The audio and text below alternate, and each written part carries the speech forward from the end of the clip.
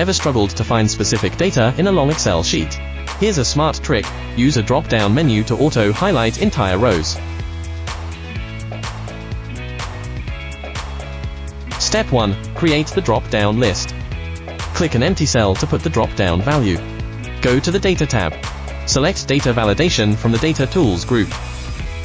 In the dialog box, select List from the Allow drop-down. And then, select your product names as the source data. Click OK. Boom, your drop-down is ready. Step 2. Apply Conditional Formatting. Select your entire data range. Go to Home tab. Click Conditional Formatting. Select New Rule. In the dialog box, choose Use a formula to determine which cells to format. Next, enter the formula you need in the rule box.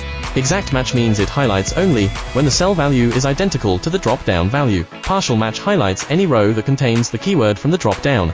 Simply choose the formula that fits your needs. Then, click Format button.